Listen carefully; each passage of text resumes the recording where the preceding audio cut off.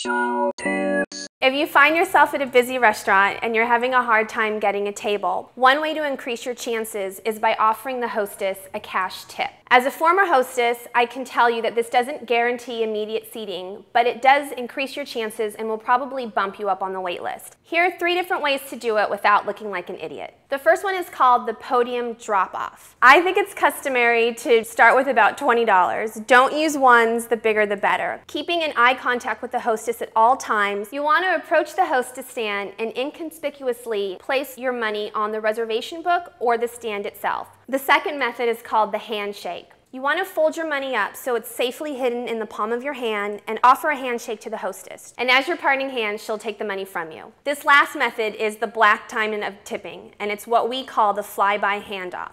For this, you'll need 2 hostesses working the room, and you're going to want to approach the hostess that's not at the podium stand. Look for an opportunity where her hands are down by her waist. Graze by her and slide her the money. It's harder to do, but it's less conspicuous than any of the other methods. Be sure to practice these techniques before you go, and if they don't accept your money, don't feel bad. Not all hostesses and not all restaurants have their tables for sale.